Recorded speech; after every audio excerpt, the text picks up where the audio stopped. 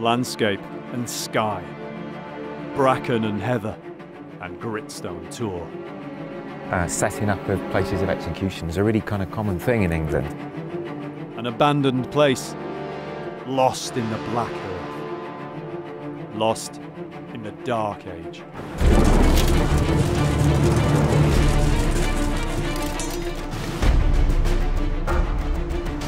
Flipping heck. This is for miles. From the ancient world to the medieval, can any trace remain? An earth rampart, a cold stone wall, a frontier fortress, or a folly? The mystery of Carl Wark. The medieval world, the 5th to the 15th century. Tim Sutherland is one of Britain's most experienced archaeologists.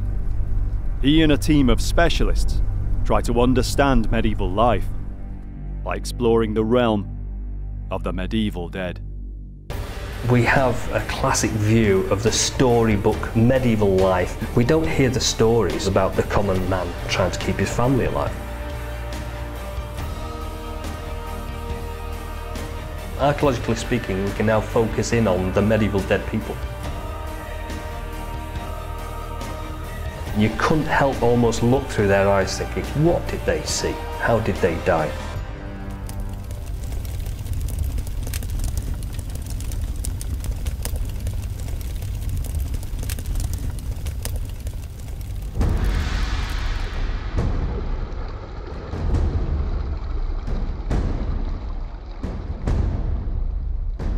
Of all the landscapes of Britain in the medieval period, the hills and uplands were the most remote places. From Cornwall to Scotland, the great moors, fells or heaths reached for scores of miles, dividing the more populated areas like inland seas. Few people lived there, fewer still travelled through them.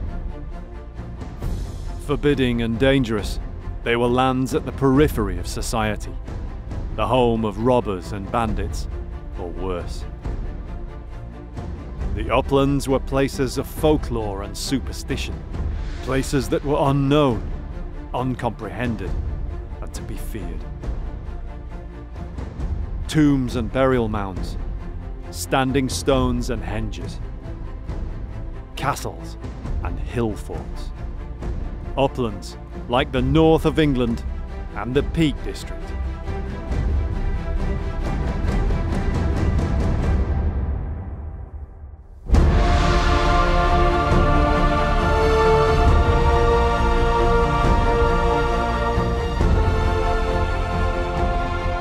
On the moors to the west of Sheffield lies a site which baffles archaeologists. Carl Wark is said by some to be like no other place in Britain. Its appearance is unusual, foreboding, monumental, unique.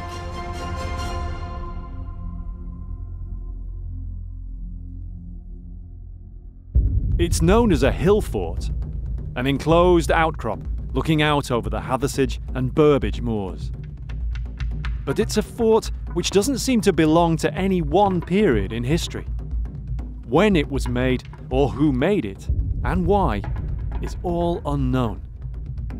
It's even possible it's not a fort at all. Was it for refuge, or ritual? A fortress, or a burial place? Very little is known for sure. Surprisingly, for a site of its impressive size, hardly any archaeology has been carried out there. The most commonly heard theory about Carl Wark's origin is that it's a hill fort which dates to the very earliest part of the Middle Ages. From the end of the Roman occupation in 410 AD to the Norman invasion of 1066, the period of Britain's history is known as the Dark Ages. It's called the Dark Ages for all sorts of reasons. The main one really is the lack of sort of written evidence that we have from the earliest part of the post-Roman period. So the 5th and 6th centuries and into the 7th century, with very, very little really in the way of explicit documentation or written evidence. But this perception began to change through the late 20th century, after a series of startling archaeological discoveries. Perhaps the best known of these was Sutton Hoo in East Anglia, with its stunning finds from a great 7th century ship burial. Things like the Sutton Hoo ship burial really turned people's minds around to thinking of this not just as a sort of a decline in social terms following the Roman setup, but actually see it as a kind of like a re-emergence of what then eventually becomes the unified Kingdom of England by the 10th century. We have a mental image of the Dark Ages, but in fact it's anything but. It's a sort of a misnomer in some ways, but it derives from the fact that we used to know very little about it. We have a huge amount of really good archaeology, some of the nicest jewellery, the gold work, the sort of flamboyant side of the things that we find. For example, at Sutton Hoo, it's really impressive and it's anything but what we would term dark. Carl Wark might well date from the Dark Ages. Yet the written sources that do remain to us from these times, like the Anglo-Saxon Chronicle, contain no known mention of the place. On such an apparently strong and powerful site, history is, so far, silent. It makes it hard for archaeologists to make a straightforward judgment. Carl Wark's a complete enigma. I think we can probably place it in the Anglo-Saxon period, but it's an odd one. When I look at Carl Wark, I see somewhere which is quite a foreboding place, and it doesn't fit neatly into another archaeological type site. So maybe that it's sort of distinctive, unusual configuration, its remoteness, because it's not that easy to get to, and its slightly foreboding air has put a lot of archaeologists off from excavating it and investigating it. The mystery of Carl Wark is something that's clearly engaged people's minds and thoughts for a long time. It doesn't fit into any known pattern, and so it becomes impossible to fix it in time, specifically, or in a culture, specifically. We just simply don't know who made it and when it was done, or why it was done. So that, to me, is the mystery of Carl Wark. What we do know about Carl Wark begins with the geology. Bill Bevan worked in the Peak District National Park for 17 years, and he knows the area very well. Carl Wark as a natural feature is a plug of quite harder gritstone. So when the gritstone was being eroded, due to rain, due to weather, such as wind, by the rivers, the softer beds of gritstone were washed away, turned into sand and grit. The harder beds were left standing. It's got sheer cliff edges on three sides, and it sort of joins the valley side at its western end. So it's a natural feature. It would have formed millions and millions of years ago, and as a feature in the landscape, it presumably attracted people's attention throughout thousands and thousands of years of human occupation of the Peak District. Tim Sutherland has come to the Peak District to learn what he can about this enigmatic site. Local author and amateur archaeologist Mick Savage is from Sheffield, and he grew up just a few miles from here. He's always been fascinated by Carl Wark. When you live so close to the Peak District, and you see things like Mam Tor, and you see things like the lead mines, and eventually you find somewhere like Carl Wark, or Wark, some people say, we always called it Wark, then it just intrigues you as to want to know why and who did it and how old is it. He was so intrigued, in fact, that he wrote a book about it. It's still the only one in print which focuses solely on Carl Wark and its history. I've always enjoyed writing, and I thought it's an ideal thing. And as you say, there were no other books I could find.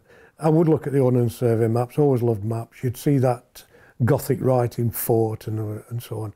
And then it would be down to town, to Sheffield, to the archives. I used to spend a lot of time in the archives. And I think that's where I would really start to see some of the stuff that I included in the book, some of the references. Mick's agreed to show Tim around and explain what's known about one of the Peak District's most mysterious historic sites. When you look at Carl Wark, it does ask you questions about your place in the world, I think. It's a bit like something out of an old western, you know, you're looking up at the canyon and you've got these maze and features, and that still strikes me now. And it's quite an emotional impact when you walk along the valley and you see these big fortress-like cliffs rising up. It's something that is a bit primeval, I guess, for somebody living in the 20th or 21st century. And if you see somebody then stand on the edge of it, it brings that feeling of grandeur, of a landscape that is a bit more special, a bit bigger than most of the places we live in England.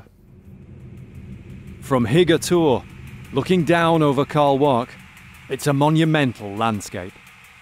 It commands a view for miles to the south over the Peak District's Hope Valley.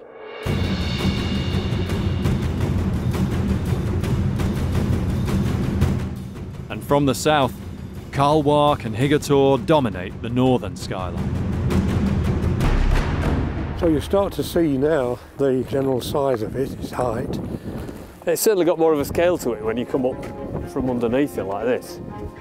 It's certainly a strong position, if Carl Wark's purpose truly was as a defensive fort. It sits atop a spur off the hanging valley beneath Higator. The natural steep slope bounds it on 3 sides, and on the 4th is Carl Wark's most striking feature.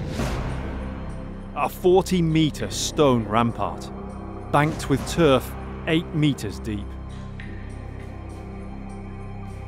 Made of boulders hewn from the very gritstone on which Carl Wark sits.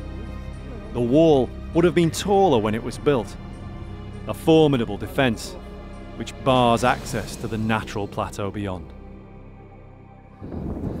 So it's, especially in this place, I mean, this is nearly 3 metres tall. I mean, it's not a little wall, is it? No, not by any means. And who knows where the original ground surface is here. Could be a metre down, yeah, with a build-up here of the soil and the turf. Shall we go and look at the entrance? Yeah, excellent. Thanks. The entrance is defended by 2 large semicircular bastions, like the barbican of a medieval castle. Inside there's a level area, the only obvious part of Carl Wark where its conceivable buildings might once have stood. The rest of the interior is a maze of large earth-fast boulders, with seemingly little room for buildings, at least along the lines of conventional huts or roundhouses. An obvious place for a stronghold, yet with no features to tie it to any one era. It could have been made in prehistoric times, the Roman era, or the Middle Ages. It's an archaeological mystery that Mick has pondered for many years. To local people living in Sheffield and the area around here, once you start to talk about something like Carl Wark, say, yeah, it's always puzzled me, but doesn't it say it's Iron Age? Yes, it does on a plaque, but that doesn't mean that it really is.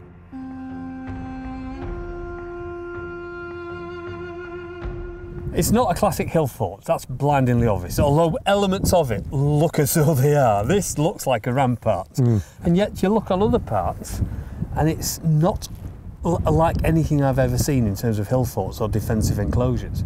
But it just doesn't jump out at you what it is, does it? No, that's the problem with it. No, no. Is this a meeting place from the Bronze Age? It could be. It could be the place where people gathered for meetings, who knows? So then you step forward in time, and you come into the Iron Age, which is what this tended to be thought to be, because Iron Age equals hill fort. We've looked at the features, it's got a few of them. You've already said it's not got all of them. And then along come the Romans. If this was occupied at that time as a defensive hill fort, the Romans would not have left it alone. Could it have been built in that period in between when the Romans left? So in the sort of what everybody calls the Dark Ages, The Dark post-Roman Ages. period. Yeah, and so on, and beyond there. We are on the border, the Mercia Northumbrian border, and literally on that border there was all kinds of problems and strife until there was a truce. So it could have been something to do with that border. This remains an enigma. Yep.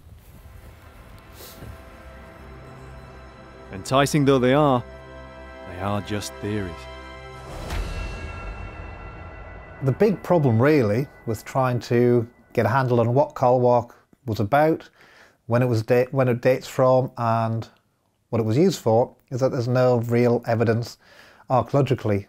And that's not unusual because most sites, most hill forts, hilltop enclosures in the Peak District have not been excavated or have only been excavated to a really small amount.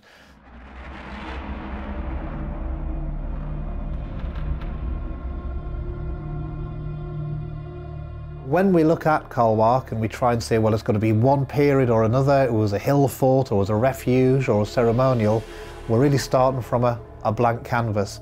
And anybody who tries to say it was one thing or the other is really speculating. It is a real enigma, basically. Nothing has ever been found here to give even a vague historical date as to when it was built, nor even its use for any purpose at all beyond the last few centuries. Who built these walls and then vanished into time, leaving no trace? There's no evidence so far, but that doesn't mean nobody's tried to find any. In England, every county archaeology unit has its own SMR, a Sites and Monuments Record. Tim's in Sheffield to have a look at South Yorkshire's SMR. He's heard it contains details of some archaeological work carried out at Carl Wark many years ago. Perhaps there's some information here that will help, something that was missed before. We've only been in existence since 1974, more or less, but there's been interest in the site for a lot longer than that. And we've collected what we can together. There's no doubt other stuff, but this is what we've got, so I can talk you through this. It's an important site, it's an impressive part of the landscape, and people have been interested in it for a long time. The earliest mention of Carl Wark is by local antiquarians of the 19th and 18th centuries. There's Hayman Rook, did a walkover survey of the site. We've got a few copies of pages from his notebook in here. Among the files, Zach has found the record of the only known archaeological dig to take place at Carl Wark, just after the Second World War in 1950. In 1950, a chap called Simpson put a trench through the turf wall. I've got the diagram in here. All right, yeah. Which is what you want to know, is what's the wall and the rampart made of? So he says it's basically turf and stone revetment. There's no report from Simpson's dig, no record of anything he found in the way of artifacts, just the illustrations of where he dug, his trenches, which oddly changed direction. Perhaps Simpson was searching for evidence of buildings in the open area inside the wall. Yeah, that's right. Come up with definitive evidence, has he really, as far as we know? Well, he's told us how the rampart was constructed, and like you say, there's little else, unless he got lucky and managed to find something else with his other trenches. But as far as I know, he didn't. It's tantalising. Maybe Simpson kept notes, but they're lost to us now. The dig plans give us something to go on, though. They'll help us put together a case to reinvestigate the archaeology and hopefully carry out a new survey at Carl Wark. It's a scheduled ancient monument, and so, as ever, it will take time for the necessary permissions. Meanwhile, what parallels are there for Carl Wark in the Peak District? If it were much earlier than the Dark Ages, are there other places which have similar characteristics? The description, hill fort, often leads us to think Iron Age. If there's one site in the Peak District that's the epitome of a hill fort of the Iron Age, it's Mam Tor.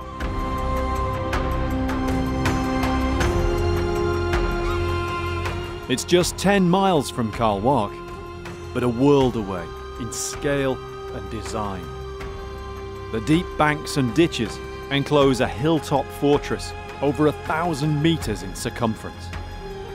Many platforms have been found, and there were perhaps dozens of buildings here once, enough to house a large population in safety during times of crisis.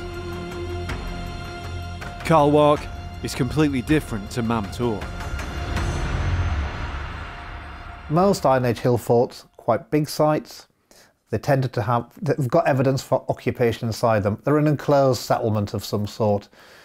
People were enclosing them either because they had to defend their settlement due to warfare, a bit like the nuclear deterrent of the time, or it was about status. They're shown off. You know, whoever's the leader of that tribe, the chieftain or whatever, can mobilise lots of people to build some big ramparts, some big banks and ditches. That's saying, look, I'm fairly boss, I can control all these people. You know, I'm an important man, you don't mess with me. Carl Wark has the feeling of something more workmanlike, more improvised, and there's no known spring or well, so it probably couldn't have supported a large population for long. Mam Tor, in the Peak District, not far away, as we said, is built around a spring. So if that's the interpretation of hill forts, defended settlement, you'd be quite happy living on Mam Tor. You've got your water supply. That doesn't happen with Carl Wark. So that really questions, can it be a hill fort in the normal sense of an Iron Age hill fort? There are other sites in the Peak District with walled enclosures that might not be hill forts as such. Gardham's Edge, a few miles away near Baslow, has been dated to the Bronze Age, but what the walls enclosed is unknown. Perhaps it was for some ritual or ceremonial purpose. The problem with this and other sites in the peaks is the same. Where are the dead? These acidic soils rot anything organic. So whether that's metal, or whether it's iron, whether it's human bone, animal bone, leather, cloth, etc., which really reduces what we can find and what survives from the past. On the whole, the only way that the dead survive in this landscape is if they were cremated first and put in a pit or a clay pot or a bag and buried together. The burnt bone survives. But otherwise, human internment in the form of skeletons just leaves no trace. Within a number of decades, those bones have just completely rotted away. If people were buried within Carl Wark's enclosure, probably very little will now remain. Now there's a chance to build on what's known so far. We've been granted permission to go ahead with new work. It's the first at Carl Wark for more than half a century. By now the seasons have turned, so although the site isn't exactly remote, it's not easy to access. Everything has to be carried in on foot. The fast-flowing Burbage Brook and the steep, boggy terrain of the approaches demonstrate the strength of Carl Wark's position. It's maybe another reason why few people have done much archaeology here. It's hard going to get all the kit onto site, but it's worth the effort to see the view. Wow. Flipping heck. You can see for miles. The gap in the weather won't last long. They have to get the survey going.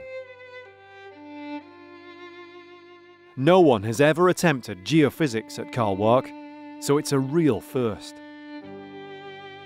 The survey is aimed mainly at the area immediately within the stone rampart.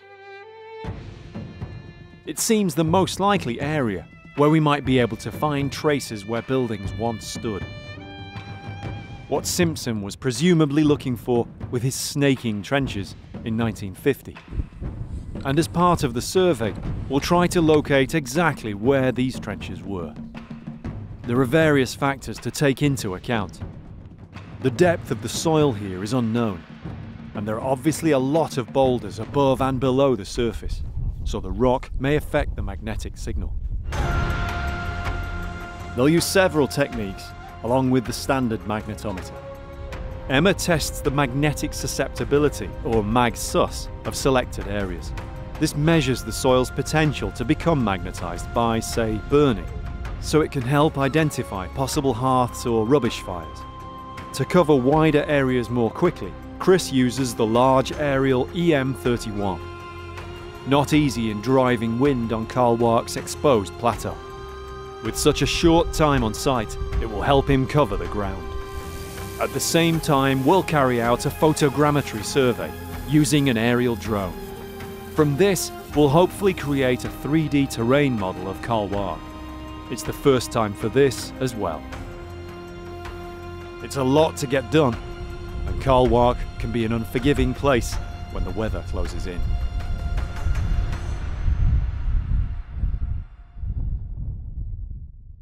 This is the Peak District's eastern extreme. Carl Wark is a sentinel on the edge of the hills. This is border country. It may have always had some importance because of its proximity to this border zone, which goes back at least to Roman or late Iron Age times. But whether as a fort, settlement, meeting place, or sacred place, we can't tell. To us now in 21st century Britain, the most significant period in this story of the borderlands is the Dark Ages. From the late 6th and early 7th centuries, this was the frontier between Mercia and Northumbria, powerful and competing kingdoms. There is evidence that the Peak District was under the influence of the Mercians and under the influence of Northumbrians at different times, and that the Northumbrians sent Christian missionaries down to the Peak District because it was a pagan Mercian area. And you also get the stone crosses, which were built as sort of wayside preaching crosses or as boundary markers. Anglo-Saxon Britain is a period which fascinates archaeologist Andrew Reynolds. It's a really interesting period to study because it tells us about all sorts of aspects of the development of human societies. So we can look at things like the emergence of kings and kingdoms. We can look at things like the emergence of legal frameworks, legal apparatus, judicial activity. We can look at the emergence of towns and villages. So, for example, much of what you see in the modern English landscape has its roots in the Anglo-Saxon period. Andrew sees Carl Wark as being similar to many other fortifications in Britain from this period, which seem to utilise distinctive features in frontier areas. The kind of form of the fortification up here finds its best parallels really in what we call either the Dark Ages or the early Middle Ages, in a series of fortifications which are very similar to those built in the Iron Age. And again, we tend to find these in northern Britain, in Wales and down in southwestern Britain. So in terms of its parallels, it really finds its best comparisons in the Iron Age or in the early medieval period. It's perfect for controlling movement in and out of the region. We know it's a border area.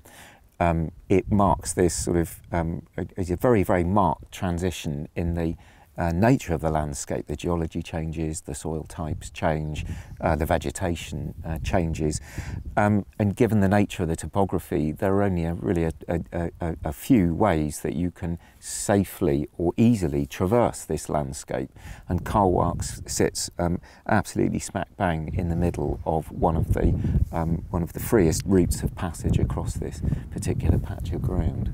Wherever people travel across borders, you find powerful expressions of state-like institutions. The main roads which today enter the peaks near Carl Wark are all relatively recent. The now disused Houndkirk Road was an 18th century road from Sheffield. So this is the routeway into Sheffield from here, 7 miles away. It probably followed the line of earlier routes, which must have passed near Carl Wark since at least Roman times.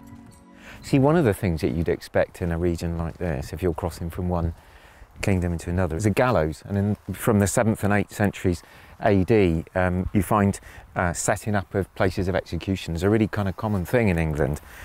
It makes you fully aware that you're passing from one political territory into another.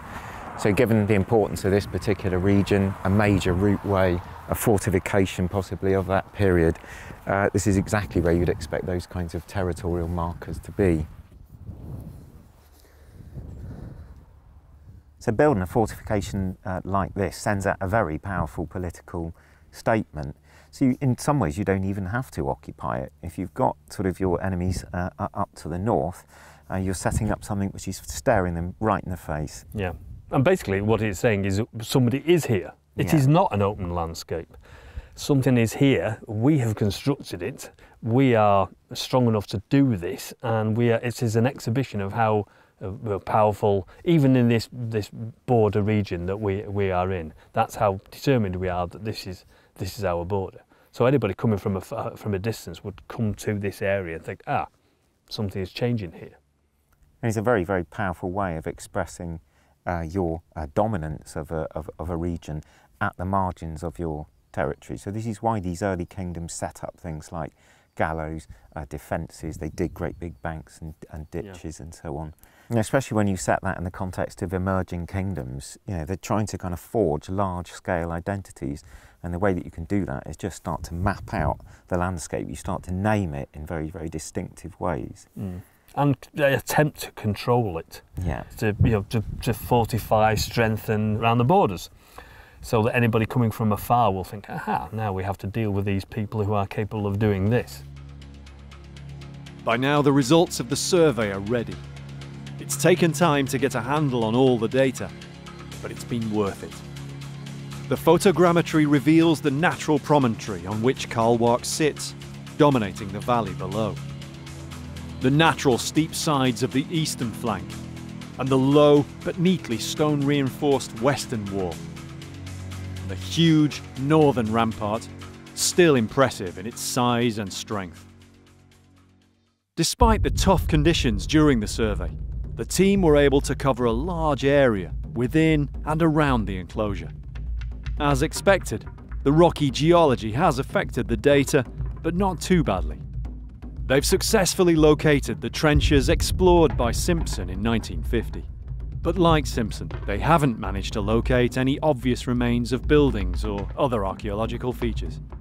It's still a huge leap forward in research into Carl Wark, and the data will hopefully help with future archaeology. But the results have brought up some unexpected points. We've also got some linear features that seem to cross from one side to the other. There's one there and there's one there, but they're not definitive as in a definite ditch.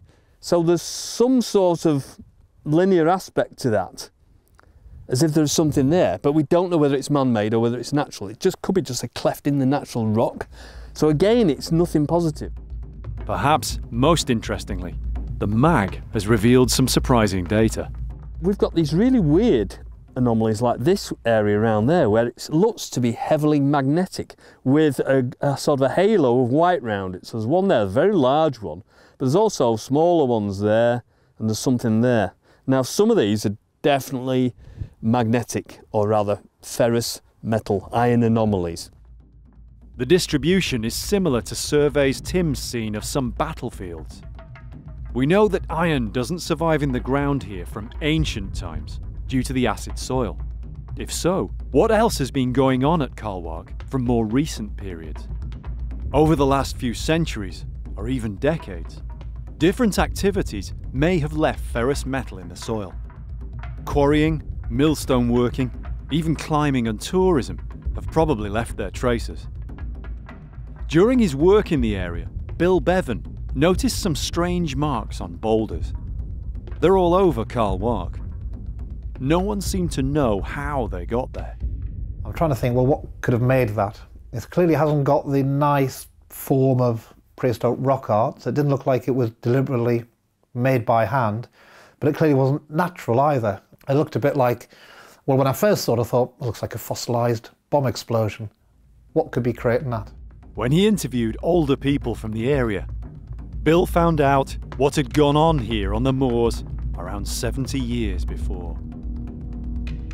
The whole area had been a training ground for the army in the Second World War. One of the guys I spoke to had trained in the area, and he talked about firing mortars from Burbage Rocks towards Carl Wark. What they would do, they would try and target a big earth-fast boulder and try and hit that with the mortars. And that's when it struck me that these are the scars of a mortar shell explosion.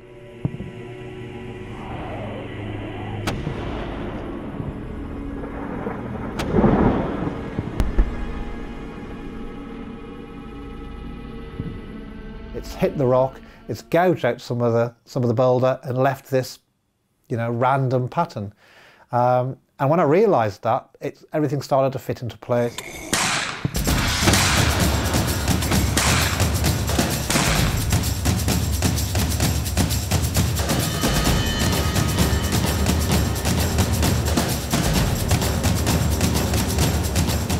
British and Canadian paratroopers trained here before the D-Day invasion of 1944.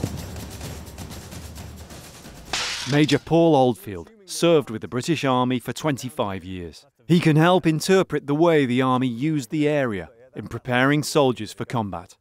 The realism of firing live ammunition was essential, with mortars and other weapons. Well, it's quite a small area, but actually it's perfect for low-level infantry training. So if you are live firing in this area, anything that misses the targets is going to disappear into one of those hillsides, right. So you can actually stop it. Is this the sort of training you would have undertaken when you first started out? Yeah, and it's very much the same as basic recruits will do nowadays. And you can see just over there, we're just coming up to one of the rocks. It's quite obviously has been engaged. That's a cracker. Clearly been used as a target, yeah. And judging by where the holes are, this is not an explosion from some kind of ordnance. These are bullet holes because of the pattern they're in. So looking at where these strikes are, if you look the other way, Tim, and then work out where the fire came from, well, there's all sorts of possibilities. You've got the near ridge here, probably about 150, 200 metres away. But on the other side of the track, of course, you've got that long spur running up to Carl Wark. That's probably 500, plus the one beyond it.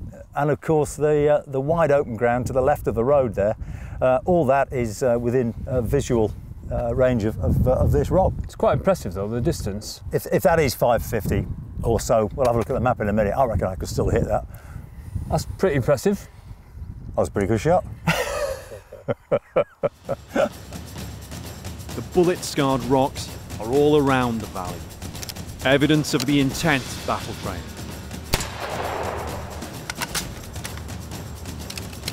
The whole area was one big shooting range.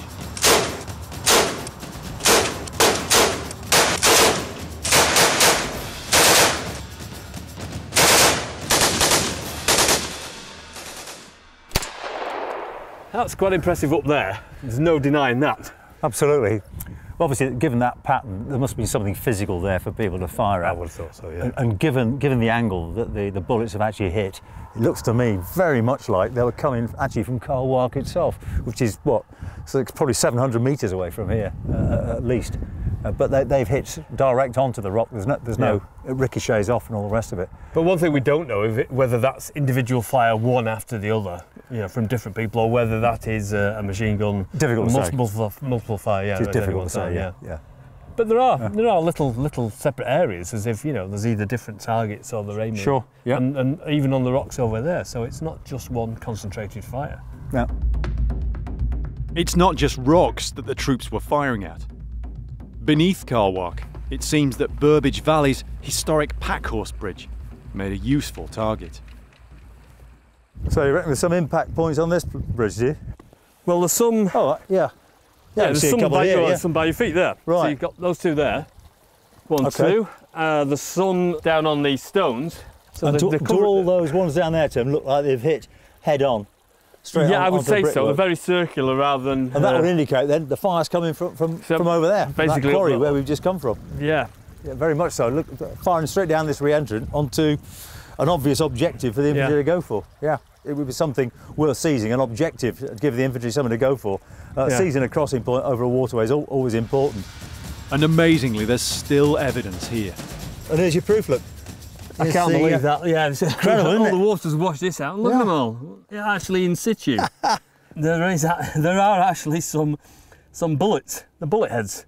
And there's 1, 2, 3, 4, 5, 6 is right in front of us. There's one over there. that's probably a tracer round that one. Okay, Yeah. so we've got the evidence, we've got the physical evidence on the bridge, we've got the pot marks where the bullets have been hitting, we've got the actual bullets. And it's unbelievable, I can't believe it. And it's only recently because it's washed out with the rain and nobody's ever picked them up. And as you say, these are definitely being fired because you can see the rifling marks on the bullets. Yeah. So they haven't just been lost. Inside Carl Wark, Tim shows Paul some of the many scars left by the mortar explosion. This plateau is littered with these strikes, and they're quite distinctive when you see them. There's one there. So we're going to have a look at this one. You see there, gosh, it's got a centre and it's got the splash marks. Yeah, we're looking at where the main impact point is and where the wings of shrapnel have come off it. It looks very much like it was fired from that direction. I mean, if this was a 2-inch mortar, that would be very much extreme range. So it could have been in this dead ground over there, or perhaps it was a 3-inch mortar, which would reach here, no trouble at all. But they're aiming up here, aren't they? They're obviously Yes, aiming at yeah. this. If you line them up, there are lines that seem to go this way. Okay. As if they are from, a certain location. So they're firing from one location and then just increasing or decreasing increasing the or range? decreasing, yeah. Right. So that's interesting. We'll go and look at some more if you want. Okay. Okay. Yeah. We've recorded the mortar impacts as part of our survey. In some cases, they show a possible line of fire, as the mortars fell short, long, or on target. So we've got another example. This is a nice clear one again. Oh yeah. And also we've got one of the most famous parts of this monument. It's Kai's chair, and it's not that far off it. Missed by 3 metres, yeah. Yeah, so This looks much more like a vertical impact, or much more vertical impact, because the spread of the shrapnel is much more even all the way around it. Yeah. So probably fired from fairly close in. So it's coming straight down. vertically, yeah. Absolutely, rather than the traditional 60-degree angle. There are many bullet holes around the entrance, which suggests it was used for a practice assault. Just meters away inside is the area where Simpson excavated his oddly zigzagging trenches. Could some of these have been leftover slit trenches from this Second World War training? Simpson was here just 5 years after the war. It would explain the unusual layout. Remains of the training up here were noted for some years after the war. There's even a story about the wood that was planted at this time, known as the Great Britain Plantation. Originally, it was planned to be the shape of Great Britain, and the bit at the bottom you'll see is missing on the map. The bit that would be Devon and Cornwall, because it was sticking out onto this spur below us. And apparently they didn't plant there because there's so much unexploded ordnance. They felt it was too risky. well, that's interesting. Yeah. Now, whether that story's true or not, I don't know, but that is what I understand to be the case.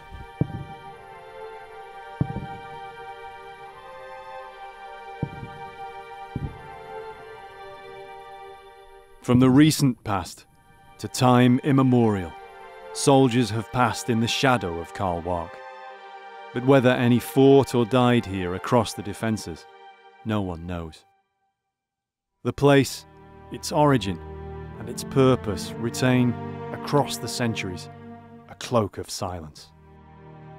There's no doubt, though, Carl Wark sat astride a frontier for many years, and between many tribes and kingdoms. Just a couple of miles away, at the village of Dor, 2 armies certainly came this way, recorded in the Anglo-Saxon Chronicle. It was here, in the year 829 AD, that the Northumbrian king Eanred submitted to King Ecbert of Wessex, who thus became the first overlord of all Anglo-Saxon Britain.